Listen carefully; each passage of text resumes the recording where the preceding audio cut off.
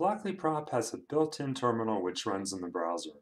One of the strengths of this particular program is its graphing capability. However, it's not perfect. I'm going to show you an alternative, which is Parallax Serial Terminal. To do this, we're going to run program 49970 to a connected propeller activity board. I'll download it to EEPROM. Once downloaded, the terminal blocks will cause this terminal to open. It's a black screen, and it sends a message. Guess the number between 1 and 10. I'll start with 5, which was too high, so I'll go to 3, which was the correct number.